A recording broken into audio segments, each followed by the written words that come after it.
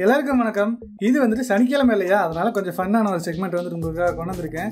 இந்த வீடியோவில் இன்ட்ரெஸ்டிங்கான ஒரு 3 கணித புதிர்களை வந்துட்டு பார்க்க போகிறோம். அதை தான் வந்துட்டு பார்த்தீங்கன்னா இந்த வீடியோவில் வந்துட்டு நம்ம விளையாட போகிறோம். போன வாட்டி நாம் கேட்ட பஸ்ஸில் எத்தனை கால் அப்படிங்கிற கொஸ்டினுக்கு சரியான ஆன்சர் வந்துட்டு நிறைய பேர் சொல்லியிருந்தீங்க. அதுக்கான ஆன்சர் என்ன அப்படின்னா 10,994 கால்கள். இந்த சரியான ஆன்சரை சொன்ன நபர்கள் எல்லாத்துக்குமே வாழ்த்துக்கள். இந்த வாட்டியும் நான் அதே ரெஸ்பான்ஸ் வந்துட்டு கொடுக்கணும் அப்படின்னு சொல்லிட்டு எதிர்பார்க்குறேன். ஸோ நான் சொல்கிற கொஸ்டின்ஸ் எல்லாம் நல்லா கவனிங்க, அப்போ தான் வந்துட்டு சரியான ஆன்சரை கெஸ் பண்ண முடியும். சரி வாங்க ஃபஸ்ட்டு கொஸ்டினுக்கு போகலாம். இப்போ வந்துட்டு நீங்கள் ஒரு கதவுலேருந்து 10 அடி தூரத்தில் நிற்கிறீங்க. கதவுக்கு பின்னாடி உங்களுக்காக ஒரு சாக்லேட் வந்துட்டு வச்சுருக்காங்க. ஸோ நீங்கள் ஒவ்வொரு அடி எடுத்து வைக்கும் போதும் பாதி தூரம் கதவுக்கு கிட்ட முன்னேறி போயிடுவீங்க. ஸோ கொஸ்டின் என்ன அப்படின்னு சொன்னால், கதவை ரீச் பண்ணி அந்த சாக்லேட்டை எடுக்கிறதுக்கு நீங்கள் எத்தனை ஸ்டெப் வைக்க வேண்டியிருக்கும் அப்படின்னு சொல்லி கெஸ் பண்ணுங்கள். உங்களுக்கு வந்துட்டு 15 செகண்ட்ஸ் நான் டைம் கொடுக்குறேன், நல்லா யோசிங்க. Your time starts now.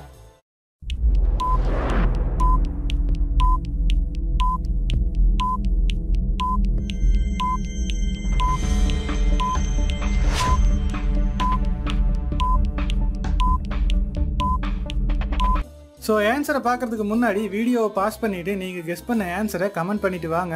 சரியான ஆன்சர் என்ன அப்படின்னு சொல்லிட்டு இப்போ பார்க்கலாம். ஸோ உண்மை என்ன அப்படின்னா, நீங்கள் வந்துட்டு பழனிக்கே பால் காவடி எடுத்தாலும் உங்களால் அந்த கதவை ரீச் பண்ணவே முடியாது. ஏன்னா இப்போ வந்துட்டு நீங்கள் 10 அடி தூரத்தில் நிற்கிறீங்க. ஸோ ஃபஸ்ட்டு ஸ்டெப் வைக்கும்போது 5 அடி முன்னால் போவீங்க. அடுத்த ஸ்டெப்புக்கு அதில் பாதி, அதாவது 2.5, அதாவது 2.5 அடி வந்துட்டு முன்னாடி போவீங்க. அதுக்கடுத்த ஸ்டெப்பில் அதில் பாதி தூரம் போவீங்க. இந்த மாதிரி தான் இன்ஃபினைட் டைம்ஸ் வந்துட்டு போய்கிட்டே இருக்கும். உங்களால் வந்துட்டு அந்த கதவை ரீச் பண்ணவே முடியாது. என்னங்க இன்ட்ரெஸ்டிங்காக இருக்குல்ல? வாங்க உங்கள் மண்டையை இன்னும் குழப்புறேன். இது வந்துட்டு ரொம்ப ஃபேமஸான ஒரு பசில் கொஸ்டின் தான். என்னென்னு சொல்லி பார்த்தீங்கன்னா, ஒரு போலீஸ் ஆஃபீஸர் வந்துட்டு ஒரு திருடனை பிடிக்கிறாரு. அவங்ககிட்ட இருந்து 10 பேக் வந்துட்டு பறிமுதல் பண்ணுறாங்க. அந்த 10 பேக்கில் வந்துட்டு எல்லாமே 5 ரூபா காசாக இருக்குது. ஆனால் அந்த 10 பேக்கில் வந்துட்டு ஒரு பேக் ஃபுல்லாக போலியான காசு இருக்குது. முடிஞ்சால் கண்டுபிடிச்சிக்கோங்க அப்படின்னு சொல்லிட்டு திருட வந்துட்டு இவங்கள்ட்ட சவால் விட்டுறான். எல்லா பேக்கில் இருக்கக்கூடிய காசுகளும் பார்க்குறதுக்கு அச்சசலாக ஒரே மாதிரி இருக்குது. இவங்க வந்துட்டு திணறிக்கிட்டு இருக்காங்க. ஆனால் இவங்களுக்கு இருக்கக்கூடிய ஒரே ஒரு க்ளூ என்னென்னா, ஒரிஜினல் காசு வந்துட்டு 1 கிராம் வெயிட் இருக்கும். அதே மாதிரி போலியான காசு வந்துட்டு 1.1 கிராம் வந்துட்டு வெயிட் இருக்கும். ஸோ உடனே வந்துட்டு பார்த்தீங்கன்னா அந்த ஜீனியஸ் போலீஸ், அதாவது அந்த திருடனை பிடிச்சார் இல்லையா, அந்த போலீஸ்காரர் வந்துட்டு ஒரு சின்ன வெயிட் போடுற மிஷினை எடுத்துகிட்டு வந்துடுறாரு. ஸோ நல்லா கேட்டுங்க, அவர் வந்துட்டு ஒரே ஒரு தடவை தான் வெயிட் மிஷினை யூஸ் பண்ணுறாரு.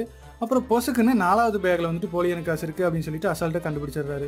அப்புறமா திருடனை பார்த்து கேவலமாக சிரிக்கிறாரு. எல்லாரும் ஆச்சரியமாக இவரை பார்க்குறாங்க. ஸோ இவரை வந்துட்டு என்ன டெக்னிக் யூஸ் பண்ணியிருப்பாரு அப்படின்னு நீங்கள் நினைக்கிறீங்க?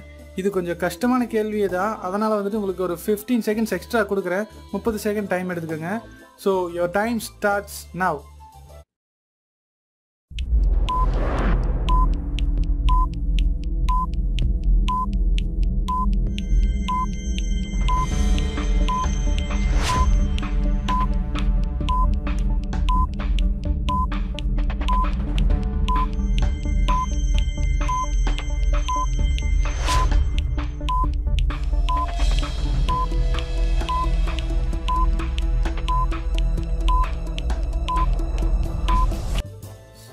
என்னங்க கமெண்ட் பண்ணிட்டீங்களா?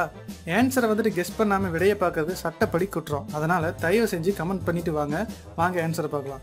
அந்த போலீஸ் வந்துட்டு அங்கிருந்த 10 பேக்கையும் வரிசையாக வச்சுட்டு ஃபஸ்ட்டு பேக்கில் 1 காயின், 2வது பேக்கில் 2 காயின், 3வது பேக்கில் 3 காயின், இந்த மாதிரி 10வது பேக்கில் 10 காயின், இந்த மாதிரி வரைக்கும் எடுத்துகிட்டே போகிறாரு. ஸோ மொத்தம் வந்துட்டு 55 காயின் வந்துட்டு இவர் கையில் இருக்குது.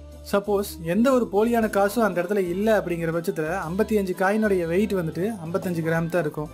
ஆனால் அந்த வெயிட் வந்துட்டு பார்த்தீங்கன்னா 55.2 கிராம்ஸ் இந்த மாதிரி வந்துச்சு அப்படின்னா 2வது பேக்கில் தான் போலியான காசு இருக்குது அப்படின்னு சொல்லிட்டு ஈஸியாக கண்டுபிடிச்சிடலாம். இவருக்கு வந்துட்டு 55.4 கிராம் வெயிட் வந்ததால் 4வது பேக்கில் தான் போலியான காசுகள் இருக்குது அப்படின்னு சொல்லிட்டு ஈஸியாக கண்டுபிடிச்சி திருட மூஞ்சில் கறியை பூசிட்டாரு. என்ன ஃப்ரெண்ட்ஸ், இந்த டெக்னிக் செம்மையாக இருந்துச்சு தானே? நீங்களும் இதே டெக்னிக்கு கெஸ் பண்ணியிருந்தீங்க அப்படின்னா நீங்கள் பெரிய ஜீனியஸ் தான். போய் ஐஏஎஸ் எழுதிட்டு வாங்க போங்க. போன வாட்டி நாம் பண்ண பசிலுக்கு வந்துட்டு நல்ல ரெஸ்பான்ஸ் இருந்துச்சு, நிறைய பேர் கமெண்ட் பண்ணிங்க. ஸோ அதே மாதிரி இந்த வீடியோவில் உங்களுக்கு வந்துட்டு ஒரு கொஸ்டின் கடைசியில் வைக்கிறேன். இதுக்கு வந்துட்டு நான் ஆன்சர் சொல்ல போகிறதில்ல, நீங்கள் தான் கமெண்ட்டில் ஆன்சர் சொல்ல போகிறீங்க. ஸோ அடுத்த வாரத்தோடைய இந்த செக்மெண்ட்டில் வந்துட்டு பார்த்தீங்கன்னா சரியான ஆன்சர் சொல்கிறவரை வந்துட்டு நான் ரிவீல் பண்ணிவிட்டு அதே மாதிரி என்ன ஆன்சர் அப்படிங்கிறதையும் நான் சொல்கிறேன். ஸோ உங்களுக்கான கொஸ்டின் என்னென்னா, நம்ம ஊர் சயின்டிஸ்ட் வந்துட்டு ஒருத்தர் இருக்கார். அவர் வந்துட்டு ஒரு மிருகத்தனமான மிருகத்தை உருவாக்குறாரு. அதோடைய ஸ்பெஷாலிட்டி என்ன அப்படின்னா, ஒவ்வொரு நாளும் அதோடைய சைஸ் வந்துட்டு டபுள் ஆகிக்கிட்டே போகும். ஸோ இதை வந்துட்டு நாம் ஒரு டேங்க்கில் அடைச்சி வச்சோம் அப்படின்னா 10 நாளில் டேங்கோட சைஸுக்கு வந்துட்டு இது பெருசாகிடும்.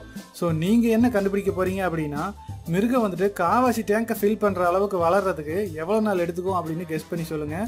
கமெண்ட்டில் நாம டிஸ்கஸ் பண்ணலாம். ஸோ இதே மாதிரி பல வீடியோஸ் பார்க்குறதுக்கு அடுத்த சனிக்கிழமை வரைக்கும் நீங்கள் வெயிட் பண்ணுங்கள். முடியாது அப்படின்னா சப்ஸ்கிரைப் பண்ணிவிட்டு பெல் அமைக்கி வச்சுக்கோங்க. ஏதாவதுன்னா நானே சொல்லி அனுப்புகிறேன். நன்றி, வணக்கம்.